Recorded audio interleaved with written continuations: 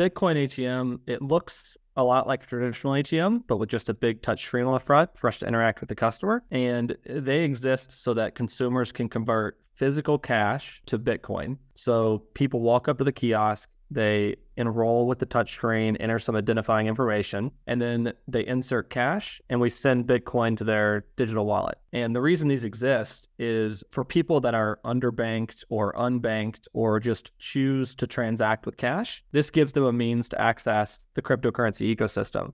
Whereas the traditional exchanges, you have to have a bank account, and that's really the only way to fund your account. We serve more of the lower income, underbanked community as one of our core customer bases, and that's kind of the purpose of Bitcoin ATMs. All right, so we've got a great episode today. We have Scott Buchanan, who is the COO for Bitcoin Depot. They are a digital ATM service all over North America. They're in Canada and the United States. And they provide a crypto service for people that are traditionally kind of underbanked. So the people that can't really take money out of their bank account and deposit it. They're not a coin. They're not a shit coin. They are not an exchange like FTX or Coinbase. They are literally like the ATMs that you see where you go in and you take out money. This is a place where you bring money, you put it into the ATM, and you walk away with Bitcoin, which is a really, really cool service. About $50 million in profit in the company last year. They just took the company public. They're on the NASDAQ, and you're going to love learning from them and learning from Scott into their growth. He joined the company when there were only 10 employees. There's 200 people there now. I think you're really going to enjoy the episode. You'll really enjoy learning about this space. They have 25% of the current US market, and they're just continuing their growth. So we'll see you on the inside. Also, maybe you want to check out this episode on our YouTube channel as well. So Scott, welcome to the Second in Command podcast. Thanks for having me. Yeah, very much looking forward to this, actually. I've been involved in the crypto world for about 10 years, heavily for about the last 7 years, but I was first introduced to Bitcoin back in 2014. I was at the main TED conference, and they gave us a Bitcoin, and they said that the value of it was $100 at the time, but it was this piece of paper, and we had to take this long key and go do something with it. And I remember just thinking that was really stupid. And so along with the rest of the gifts that I got, like the Schlocky water bottle and the thumb drive, that got tossed in the garbage. And then I guess about 4 or 5 months after that, there was a guy in Vancouver, Canada, who was started accepting Bitcoin, Roger Hardy from Clearly Context. And so I kind of jumped on the bandwagon, and people thought I was crazy for accepting it back then. They still think I'm crazy for accepting it today. Do you get the same kind of response? Like, why are you in the crypto world? Why are you in the Bitcoin world? Yeah, it's great hearing you got in so early. We got that a lot more back when the company was starting compared to now. Now, thankfully, that we've been around 6-7 years, we don't have that question as often. But back when I started at the company in 2019, I got those questions from my peers about why I was joining a Bitcoin company that just didn't understand it, didn't understand the long-term potential, and especially the fact that I was joining a Bitcoin ATM company, which sounded even crazier. And then all of a sudden you go from, from being involved in it when it was kind of moving up towards its high, and then you go through this massive market crypto winter where it just crashed, down by 75%. How did you answer the questions of your peers and your friends then? And then how did you answer the questions to yourself to stay involved in a company through something like that? Yeah, I think that's one of the things that's interesting about our business is that we're thankfully haven't been very correlated with the price of Bitcoin. So from just business metrics and me internally, it was easy to see why I was still here because we continued to grow throughout that period. We see that our customers use the kiosks for use cases different than speculative investment that a lot of exchanges see volume based on. And then peers externally, I mean, you definitely get the questions of, hey, Bitcoin's dying. Why are you still there? How's the company going to keep growing? But being in the company and seeing the actual results, it was always very encouraging. Right. And it's just a lot more fun than working at their accounting firm or law firm or, wherever they happen to be. Added bonus for sure. So walk me through the kind of the core of what your model is, because I think you just touched on something that you are different from an exchange and you're not actually a currency itself. I don't think you're actually based on a coin. So walk us through what the Bitcoin ATM is and how people do use it. Yeah. So a Bitcoin ATM, it looks a lot like a traditional ATM, but with just a big touch screen on the front for us to interact with the customer. And they exist so that consumers can convert physical cash to Bitcoin. So people walk up to the kiosk, they enroll with the touchscreen, enter some identifying information, and then they insert cash, and we send Bitcoin to their digital wallet. And the reason these exist is for people that are underbanked or unbanked or just choose to transact with cash. This gives them a means to access the cryptocurrency ecosystem. Whereas the traditional exchanges, you have to have a bank account, and that's really the only way to fund your account. We serve more of the lower income underbanked community as one of our core customer bases, and that's kind of the purpose of Bitcoin ATMs. You've also got to be serving the not necessarily underbanked, but the kind of gray market or the black market, I would guess, right? People that Well, that's a common misconception. We still do all the same KYC, AML that the exchanges do. We have a over 20-person compliance team with well over 100 years of experience. And we collect identifying information from every customer. And we potentially are more secure than online exchanges because we have a camera on the kiosk and we see who's in front of the kiosk when they're transacting. And we can match that to their IDs. You can't really account share like you potentially could on other digital platforms where you have a little more anonymity because no one can see you. So it's definitely not serving the black market or gray market, but that's a common question we get for sure. Wow. Okay. So that's a huge, huge insight then that I didn't know. And I've been involved in the crypto world for 10 years. And I actually ran a private currency 23 years ago. We had 30,000 companies buying and selling using our digital currency instead of the US dollar. And so I've been around this space for a long time, but my big assumption was that 80% of your market would have been the underbelly, the criminal world or the people that are really wanting to stay off the grid. So because of the camera system, that's not true at all then. Yeah. I mean, there's always people trying to get around the system, right? So I'm sure it's hard to prevent all of it, but yeah, it's not really an easy path for them given the camera system, and you have to physically go to a location, right? Where the store has cameras, our kiosk has cameras. It's not anonymous at all. So nobody's standing there with a duffel bag filled with cash, shoving it in. No. Yeah. At all. Okay. No, we'd be awfully profitable if we could, but we know we prevent all that. Yeah. Would you ever? Now, okay. Talking about the underbanked then, now how many markets are the ATMs in currently? Yeah. So we're currently in 48 states, everything except for Hawaii and New York. And then we're in all the provinces in Canada. Interesting. Why not New York? Yeah. So New York has a special license for cryptocurrency called the BIT license.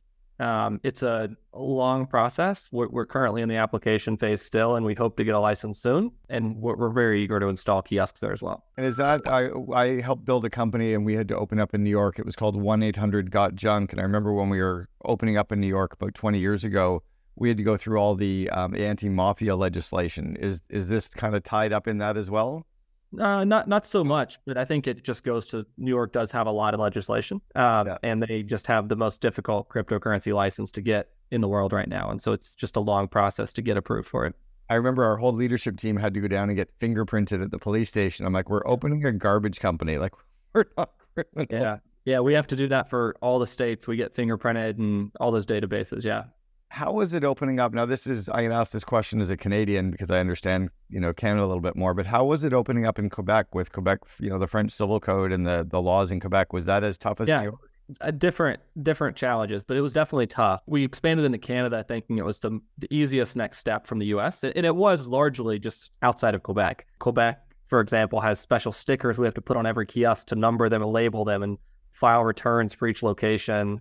You got to do the French language, obviously, for customer support and for the kiosks language. So it was definitely more complex than anywhere else we've been in currently, but they were at least quicker than New York's been in getting this license. Okay, so you started with the company about 5 or 6 years ago. You've been through quite the kind of the growth. How many states and provinces were you operating in when you got there? Yeah, I don't know exactly, but we were probably in 15 states or so when I got there and no provinces. And is the legal side of the business and the accounting side of the business, is that really the crux of the business once you get going? Or is it more of a real estate play? And it's more of a real estate play and logistics. So to grow the business, the two of the biggest factors, one's securing locations. So our sales team has to go and sign leases essentially with all the retail locations where we place the kiosks. And we have roughly 6,500 of those kiosks deployed right now. So it's a lot of different leases. And then the other piece is the physical logistics of moving the kiosks, collecting the cash, right? So we're taking physical cash into these kiosks. Right. We got to work with the armored carriers to collect the cash. We do 20,000 plus cash collections every month at these kiosks. So there's a lot of logistics involved there, in addition to installing them initially and maintaining them if any parts break. So those are the two biggest pieces of the business. Yeah, it's interesting, the logistics. It's funny, I forgot about the cash. I was like, wow, it's easy because you don't have any cash. You're not taking cash out of the machines. You're in the putting cash in the machines. You're taking the cash out. So you do have to deal with all that then. Yeah. Where do they find the locations? Where do you find these 6,500 locations? Yeah, so they're primarily in gas stations and convenience stores. That's our biggest kind of store type. But they're also in malls, grocery stores, et cetera. Our largest partner is Couche-Tard Circle K. We have about 1,500 locations with them, and we've got an exclusive agreement where they're sole provider of cryptocurrency in Canada and the US. Interesting. Yeah, Circle K is just opening in Canada now as well. Now, do you have any kind of a barrier that you're not allowed to go and work with, any other of the retail chains and gas stations, or? No, thankfully not. No, we're not exclusive from our side. We can go inside any retailers we want, but we do have an exclusive arrangement on our side where Circle K can't install other Bitcoin ATMs. And is anybody talking to Starbucks? No, we haven't been talking to Starbucks. It's an interesting thought. Generally, the store size is much smaller, and so the space is at much more of a premium. So it might not be the right fit, but it's an interesting thought. Yeah, Starbucks for me is intriguing just because it has a demographic that's there every single day. They're walking in with cash. They're on every street front, like they're kind of everywhere. But I think some of those plays might be quite interesting, and they've always had this intriguing approach to me. My old mentor was being groomed as the COO at Starbucks when I was the COO for 1-800-GOT-JUNK. And they always had this interesting partnership model that would bring traffic into their stores too, where they did music for a long time, and then they did games, and then they did, all the ancillary products that were similar to the coffee space. But yeah, interesting to see where you guys are going to be ending up. So in the last year or so, you as a company have gone public. What was that like? Yeah, so it was actually June 30th of this year. So even less than 6 months ago, we went public on the NASDAQ. We went through a de-SPAC process, and it was definitely an exciting and challenging process. Some of the challenges were the fact, obviously, that crypto was in a turbulent time. Crypto has gotten a lot of scrutiny from the SEC, other regulatory agencies, and just coming off the back of the FTX collapse, there's a lot of uncertainty around crypto. And so going through that public listing process during that was definitely challenging. And then also SPACs had been really popular a year and a half, 2 years ago, and we were kind of on the back end of this. And so SPACs had also kind of lost their luster for a lot of people. And so pushing through that and raising the capital we needed was definitely challenging as well. But we learned a ton as a group. We raised the capital. We got through the legal process, went through our audits with KPMG, and just matured a lot as a business. And we're excited to be listed now. What was some of the learning that came through that? And actually, before you say that, just because some people don't know what a special purpose acquisition company is, define what a SPAC is and how it's different from maybe a direct public offering. Yeah, so a SPAC's different in the sense that the SPAC sponsor founds a SPAC and goes public, kind of more traditional route with the SPAC. But the SPAC is just set up as a fund of cash, essentially. So people invest in the SPAC. It has a couple $100 million. And the SPAC company's whole purpose is to find a target and then do a reverse merger. So a SPAC finds us, or we find a SPAC, and then we come up with a merger agreement, and we essentially acquire the SPAC, and we become a publicly listed company by acquiring them as an already listed company. And so it's kind of just a reverse process of a more traditional IPO where no one's listed, the company decides to raise capital directly and then get listed. The SPAC process is slightly different and can be quicker because there's already a publicly listed company in the process that's raised the initial IPO capital. And then what was some of the learning in the process then? From the, hey, let's do this to, we got it done. I'm sure it was only a couple of weeks work, right? Yeah, it was a little over a year-long process. We learned a ton about the capital markets, how the capital markets viewed crypto and how they viewed SPACs, and the overlap of those two things were especially challenging. But we found some great small cap investors that are now large holders of the business that we're excited to grow with. We also learned a lot on the legal side and regulatory piece, navigating that SEC process, filing several hundred-page proxies, answering SEC comments. We learned a lot about how to get companies through that private to public process and what the SEC is going to be digging in on. And then specifically within that was the accounting and financial reporting side. And we're audited by KPMG, which is obviously a great firm. And just moving from that private company startup mindset to public company, intense reporting, internal controls, all of that. We just took a lot of steps as a group and matured all those processes to get through the SEC listing. Do you think it's going to make you a better run company now that you have to go through all of those regulations and now that you had to go through those hoops and just kind of formalize stuff versus being so entrepreneurial? For sure. So it's definitely made us a more mature business and more attractive to a lot of different investors. When you're in that startup mindset still, there's a lot more risk for an investor coming in, right? You're not sure if they're doing financial reporting correctly. You're not sure how they have internal controls around cybersecurity. You're not sure all these things. And once you go through the SEC process, you get a lot of validation because you've had all these big law firms, the SEC, KPMG, looking with a fine-tooth comb and kind of signing off and saying, hey, you can be publicly listed now. And so I think establishing all that puts us in a much better place for growth in the future. Where do you go from here? I mean, now that you're public, do you do another raise of funding as well, or are you good for cash now for a period of time? Yeah. So, well, thankfully, we have more flexibility there. We've actually been profitable since month one of the business. We've never been a cash burn business, and so we're generating cash every month. So there's no need to fund the business by raising capital. We might do an additional capital raise at some point if we have a specific growth opportunity like a large acquisition, where we'd want to bring in more cash to the business to fund that. But we don't have any specific plans for it right now. Was this just a liquidity event, a way for some of the founders to take some cash off the table, or what was the purpose for going public then? Yeah, the primary purpose was acquisition. So in the Bitcoin ATM space, there's dozens of Bitcoin ATM operators with some scale around North America primarily, and none are public and none are private equity owned. So us going public, we want this public currency, once we're more stable and past this SPAC process, to use that public currency and cash to roll up some of the competition. We think the space is really prime for that type of strategy and consolidation. We currently represent about 20% of the global market of Bitcoin ATMs. We're the largest, but that means there's a lot of space for us still to acquire other companies. So that was the primary purpose. And then obviously the ability to have public equity for compensating employees, for liquidity for the founder, that's nice as well. But our founder still owns roughly 80% of the business even after we've gone public. So he's still fully committed. Wow, interesting. All right. So I was just over in Africa a couple times in the last 12 months. And I think it was in Kenya or Uganda, I saw something called M-Pesa, which is a digital mobile currency, phone-based. Are you guys moving into the Africa market at all to, go after that market, or is there just so much left in North America and Europe and Asia? Yeah, so there's still a lot of room in North America. We are primarily focused here still over the next 12 months for sure, but we are exploring international opportunities.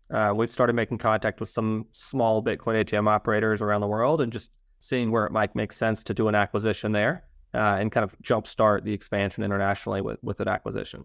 So you said you've got 20% of the market is what you are? Globally, yeah. Globally, okay. What percent of the U.S. market are you? Like 24% or something. Over 90% of the global Bitcoin ATMs are in the U.S. Okay, so years ago, again, when I was being mentored by Greg, who was the incoming kind of COO at Starbucks, I was asking him why they did no advertising, and he laughed and he said, "You just don't recognize it as advertising." I said, "Okay, Yoda, teach me." And he said, "Well, on your way from your home to your office, that 15-minute drive, how many Starbucks locations do you pass?" And I kind of counted. I said, "I passed five locations."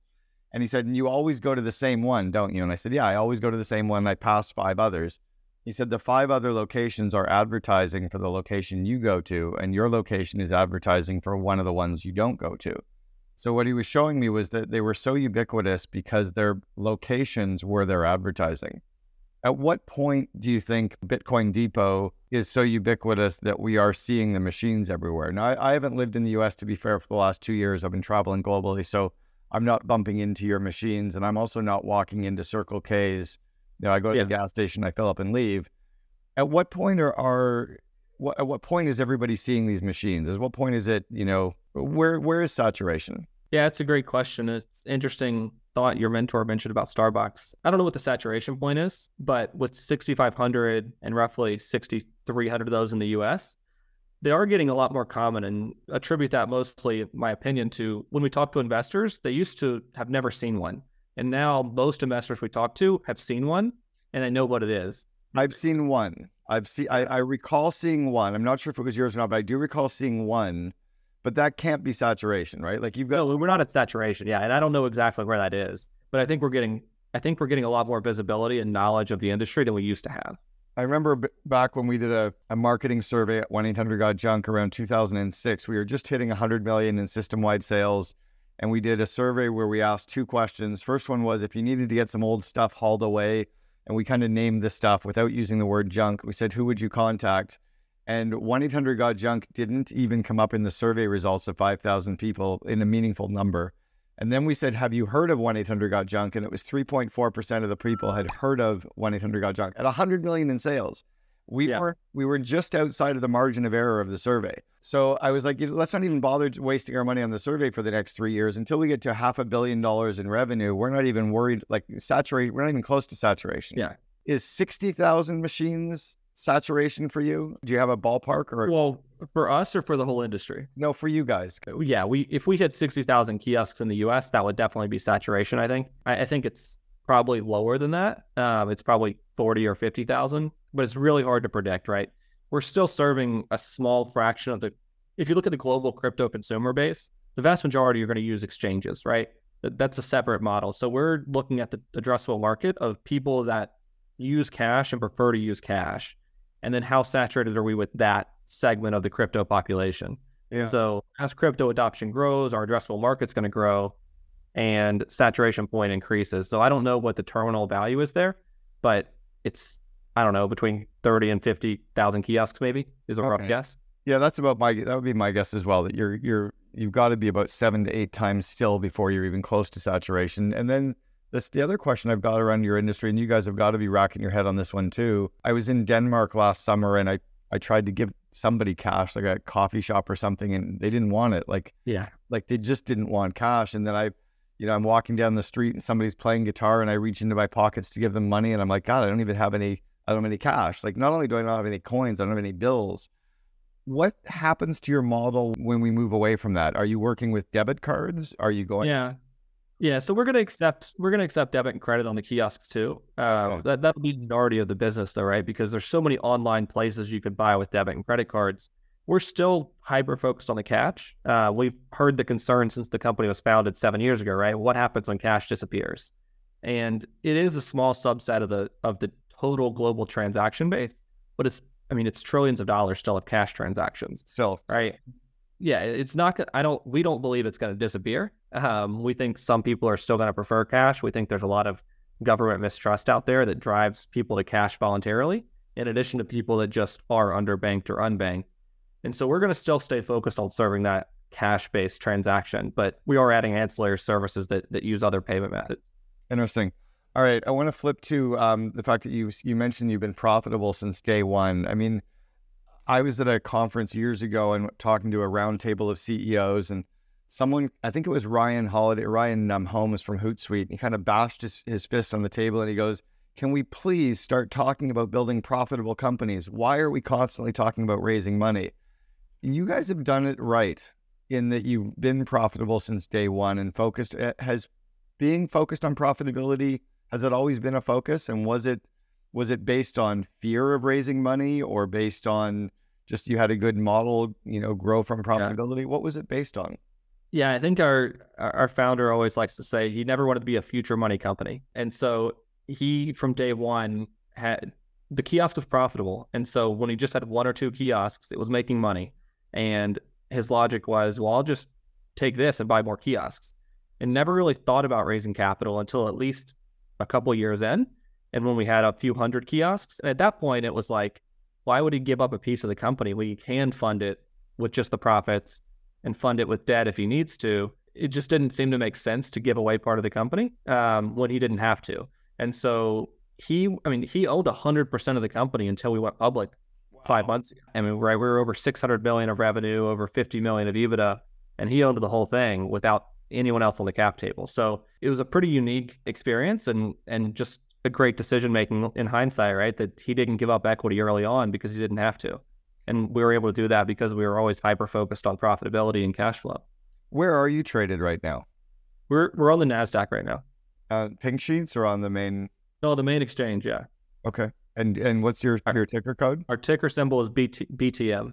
Very cool. All right. So you and Scott, 5 years-ish that you've worked together, easy every day? Yeah, Brandon's the CEO. Yeah, myself and Brandon have worked together for almost 5 years, yeah.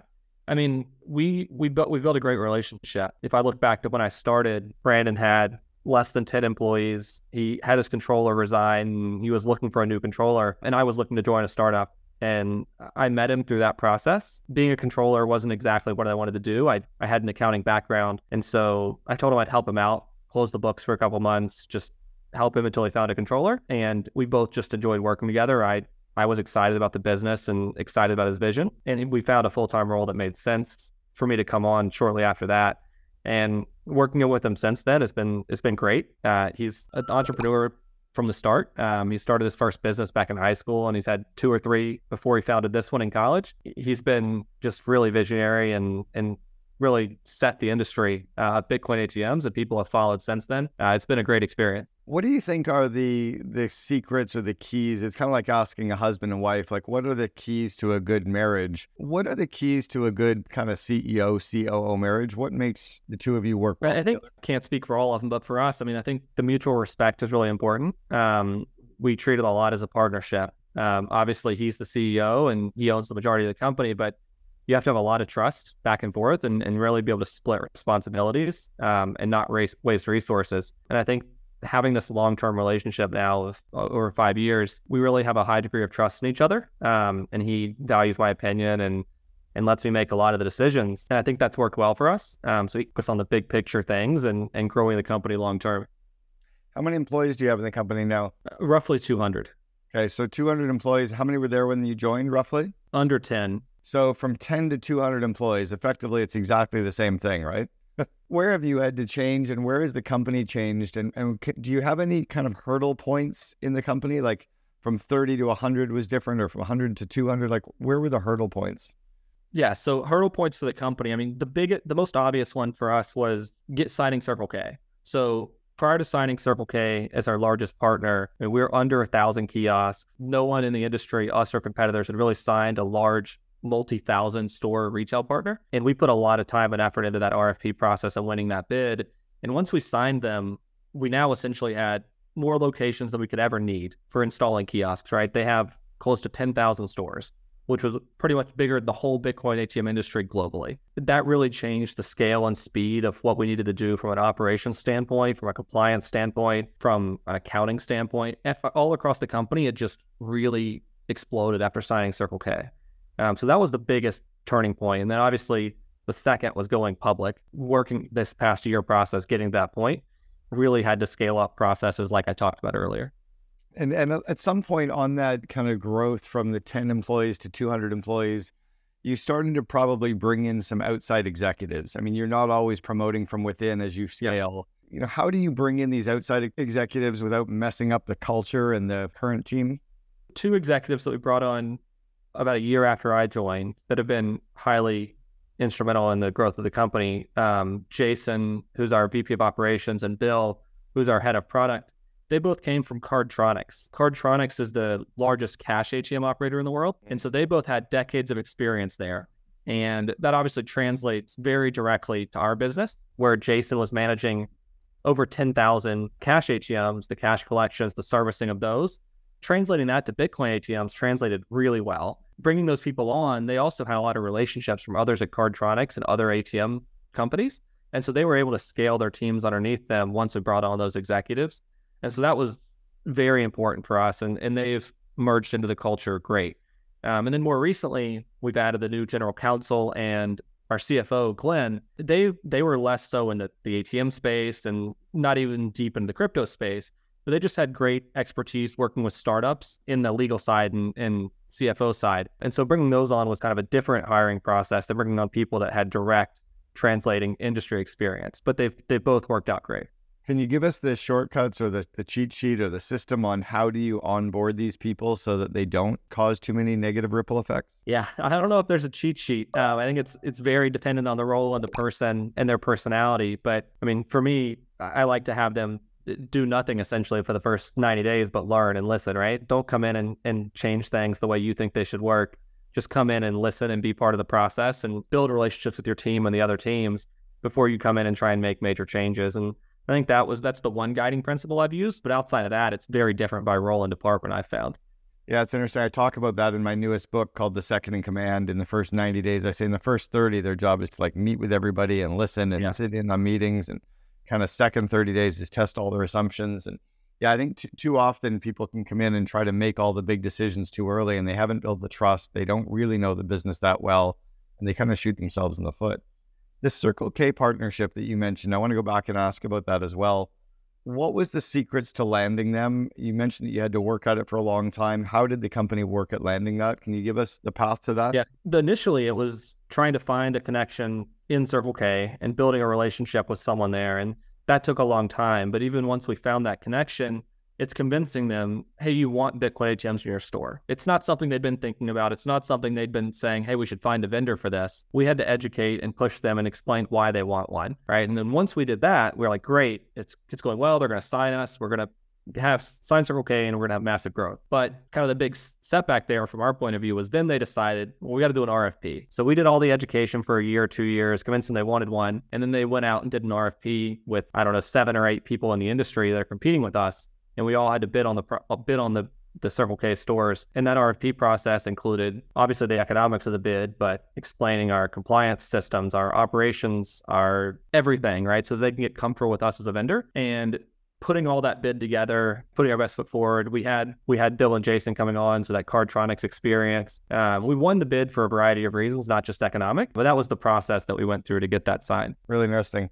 Remember back in the day when Starbucks was going after the airlines, they really wanted to land United, but they started cold calling Horizon Air and landed this small little, Oregon airline. And then they landed Alaska Air, which is kind of the Pacific Northwest. And then they got to United and they kind of stair-stepped their way in. But you guys kind of went right after one of the big boys. I don't know if that was always intentional. I think we were going after several. We just ended up finding a great connection into Circle K, and they seem to be more progressive in wanting to put a Bitcoin ATM in than we could push some of the other ones at that point. And so then that just kind of got the ball rolling faster. We're still going after lots of others that aren't quite at the point yet of wanting to put Bitcoin ATMs in their store, but we think they'll get there in the coming months and years.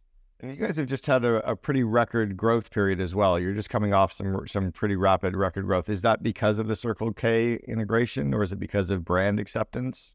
Several reasons. I mean, we signed Circle K 2 years ago, so it didn't just happen. But yeah, in Q2, we had record revenue of $197 million, which was up 18% from second quarter 22, and gross profit was almost $26 million, and that was 85% growth from 2022. And so we really see a lot of growth in our margins as we generate scale. One of our biggest expenses is the rent to the retail location. And so as that location's been installed over time, we establish a customer base and see volumes growing at the top line for those locations, but the rent is really a fixed number per location. And so we generate really strong scale margins, and we're starting to see that play out in our Q2 results we released. Does the fact that Bitcoin is back to, I'll kind of date stamp this, we're recording it November 1st, Bitcoin's at about an 18-month high again, back to about $34,000 a coin. Does that help you when the cryptocurrency market is starting to do well again, or at least Bitcoin is doing well again, or does it matter? Two-part answer. It doesn't really change our volumes that much at the kiosk. Our consumers, as I mentioned earlier, aren't doing so much speculation based on the price. They're buying it for things like money transmission, or they're using it to digitize their cash to buy things online.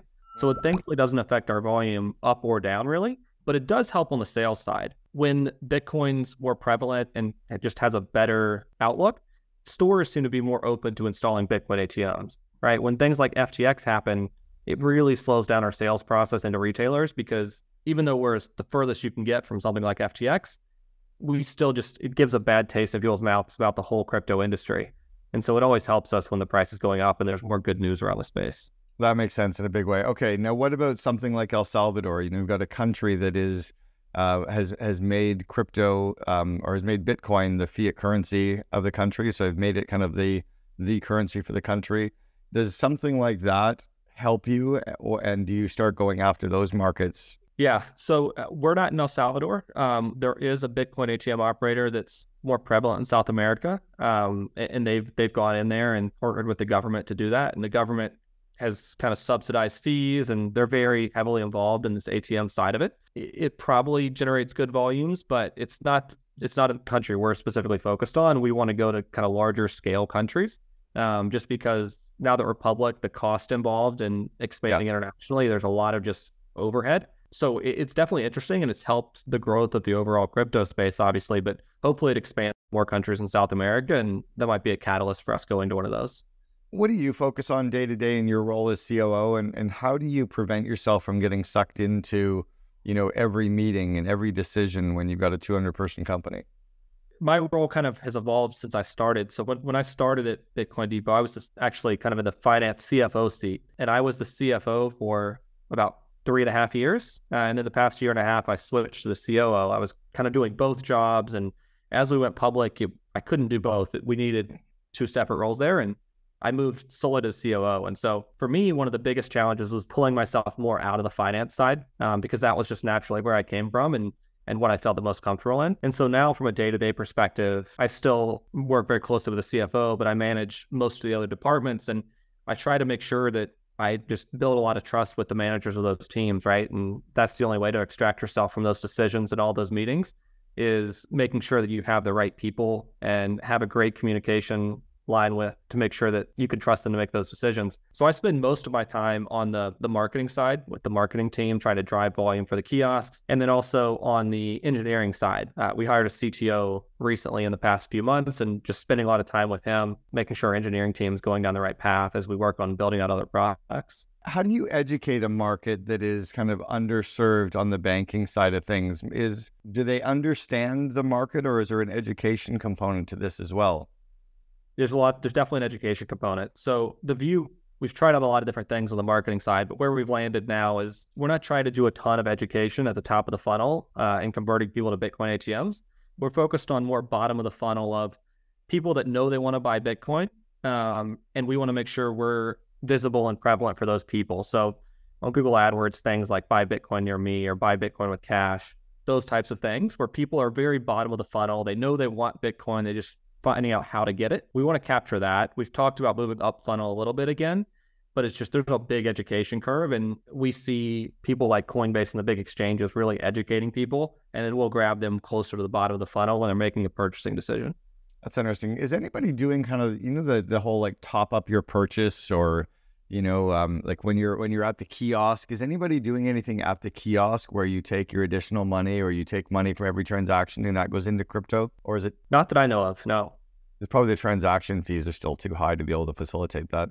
I think that's part of the challenge, yeah. How about your growth as a COO? Where have you had to grow?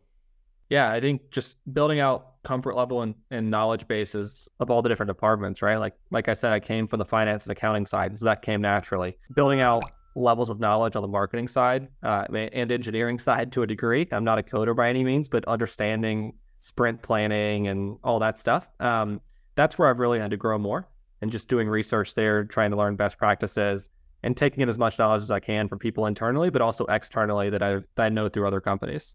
Yeah, it's been interesting. We started something called the COO Alliance 6 years ago. We've got members from 17 countries now. And one of the unique things in our role is that every COO tends to have very different roles and responsibilities from the next COO. It's like, versus the head of marketing could probably be the head of marketing for every company or most companies. The COO, you have to match the CEO's strengths and weaknesses and this trajectory you're in. And so where do you go learn? Are you plugged into communities? Are you devouring books and content? Are you getting mentored and coaching? Maybe all of the above. There's definitely a mentor for my last role. My boss at the last role, he'd been a CFO and COO at a startup and kind of exited that. His name's Kurt, and he's been a mentor for me before I joined Bitcoin Depot and really taught me a lot. And then since I've joined, we've had some great advisors on the legal side and the accounting side, and just all across the groups. We've really connected to people in the Atlanta market, and that's helped be a mentor and also give us advice. And then obviously devouring content online and books has been a big learning mechanism as well. I love it. Let's go back to give yourself some advice. If you were the 21, 22-year-old Scott Buchanan, you're just getting ready to start out in your career, what advice would you give the younger you that you know to be true today? That's a great question. I mean, for me, I guess in my seat, diversify your knowledge as much as possible, right? So there's all this push towards specialization. I really like a book called Range that talks about diversifying your skill set and having a more broad experience and how you can apply that to decision-making and strategy across the company, and not just focused on one specific skill, right? So I started out on the accounting side, and it was a great base for me to learn and build up into a CFO type role. But I think it's really important to be curious across the business, even if it's not your department, and learn how the business works as a whole to help you make those right decisions. I love that. That's actually very kind of foundational at the Starbucks leadership team. They rotate executives in their roles every 3 years, whether they like it or not, to give them that kind of range of different functional areas and roles and responsibilities. All right, Scott Buchanan, the COO for Bitcoin Depot. Thanks very much for sharing with us on the Second Command podcast. Thanks for having me, Cameron. Appreciate it. You could be a badass when it comes to business and have aggressive goals and go after it and work really hard, but it doesn't have to be mutually exclusive from just being empathetic and kind and being like Buddha. And for me, that's a daily challenge. There are some days where I do well with that balance, and then there are some days where where I don't, and I get caught up in, in my own negative cycle.